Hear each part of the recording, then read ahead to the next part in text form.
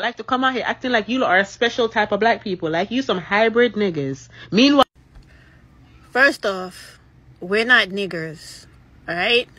We're human beings, and we happen to be very exalted human beings in this land of America, okay? The very land that, unfortunately, you can't keep from coming to because of us over here. Now, I don't like your approach at all with the divisive rhetoric and talk. We were all colonized. The length of our colonization doesn't make it any less or any better.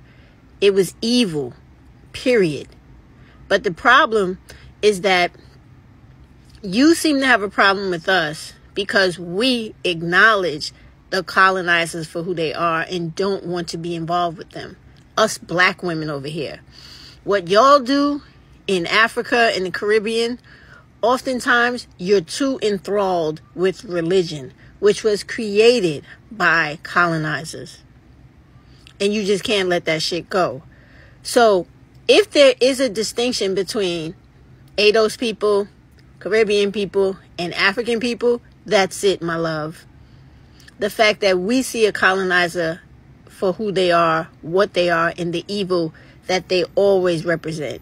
You, on the other hand, you have the insane problem of trying to direct your necessary anger and hatred towards ADOS people instead of the white people that you should be directing that shit to. They're the ones fucking up your countries. And God forbid if you're African, your entire fucking continent. Okay? We fight here. And we've always fought for everything from the Immigration Act that we fought for to get other black people over here to this country, as well as our Civil Rights Act we fought for. Don't ever let anybody in this country force you or mistake you into believing that we were these passive black people that ran around getting our ass kicked by white people, because that was not the case, baby. Not from the time they brought us over here to this very moment I'm speaking to you. So if you have a fight, it ain't with us.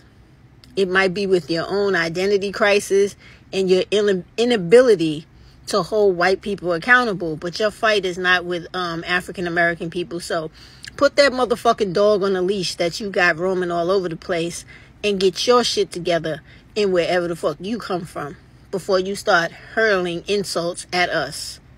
We do the very best we can over here. Because when you come over here, you make out pretty well, don't you?